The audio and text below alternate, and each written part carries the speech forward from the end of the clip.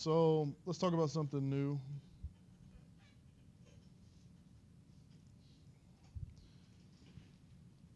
So in everything that we've talked about so far in this class, I've always just given you the values of the principal stresses, right?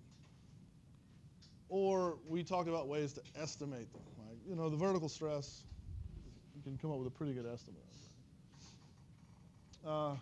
But how, we haven't really talked about how you can actually measure, in a sort of a quasi-experimental way, actually measure the in situ stresses. And one way is through hydraulic fracturing to determine S3. And I say S3 because what we're talking about is the minimum principal stress, and it could be the vertical stress, or it could be the minimum horizontal stress.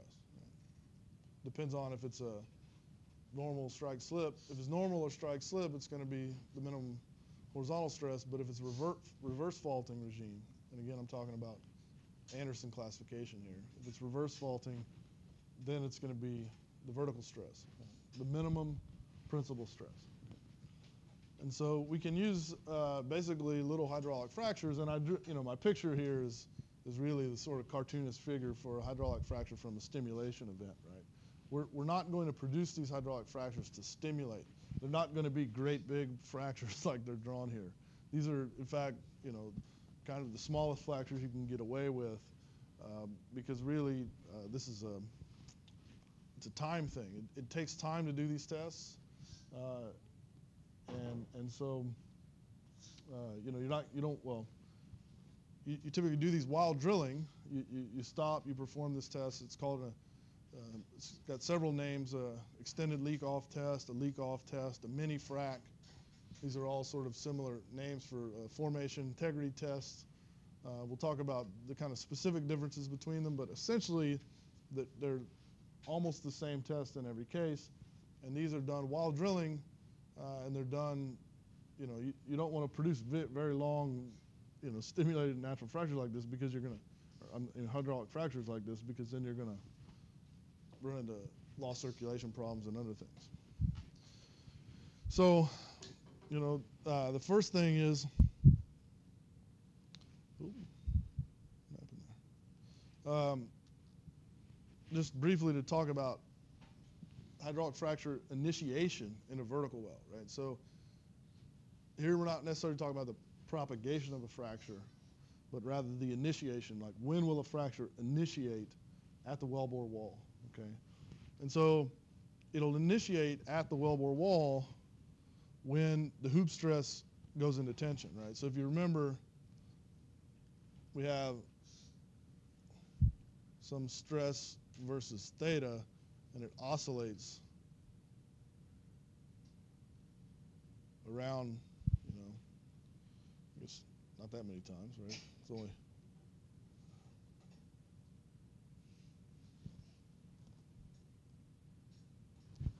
be like that.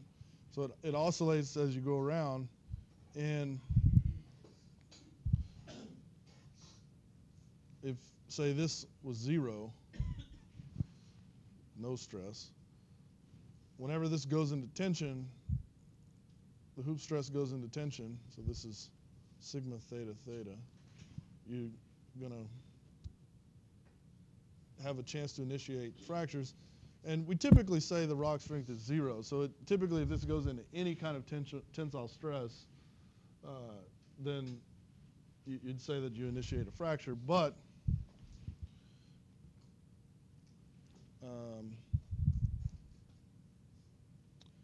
there could be that the rock, most rocks have a little bit of tensile strength, right? So we'd say that's T0. So the point at which a fracture will initiate in tension is equal to T0. And this is almost close to 0, but just in general, we'll say that, you could have some tensile fracture there. And if you were to look at, again, this is a vertical well. So I guess I didn't say it. This is the solution of the Kirsch equation at the wellbore wall, right? For the minimum value of sigma theta theta, right? So if the full Kirsch equation solution has this oscillatory nature as a function of theta, if you minimize theta, then you get this equation. This has a temperature term, which we may or may not include, right? So this is probably what you saw in the notes before. But where this has a minimum, right, the location of this with respect to SH min and SH max is going to be where? Where along the wellbore wall with respect to the azimuth of SH min and SH max? Do what? It's going to be at SH max. So tensile fractures typically initiate at the azimuth of SH max.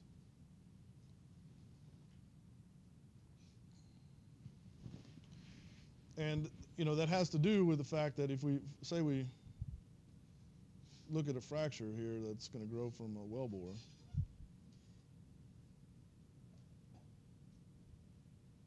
if this is SH max,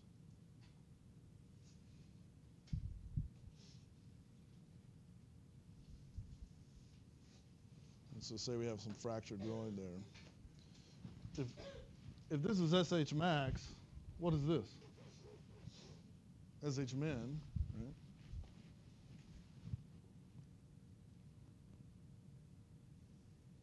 Right. So in other words, this is SH min, right? So the force being applied to the face of the fracture, the pressure applied to the face of the fracture is SH min, which means the pressure in the fracture itself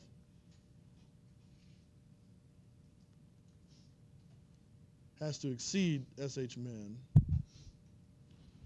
to grow, right? So the pressure in here must be greater than that to grow. Otherwise, the fracture is going to be closed just due to equilibrium arguments. And of course, if the it's sort of obvious, right? Just by name alone, right? SH max is bigger than SH min, right? So if the pore pressure in here were to exceed SH max, then it's long ago exceeded SH min, right? So you get fractures that grow perpendicular to SH min because this is the minimum energy configuration, right? Sort of nature always evolves in a way that minimizes energy. And so this is the minimum energy configuration. It takes less energy to open a fracture against the pressure of SH min. And that's why in vertical wells, you always get fracture growth at SH max. Now again, this is this is excluding any heterogeneity, any natural fractures, lots of other complexity, right? This is a very simplified example.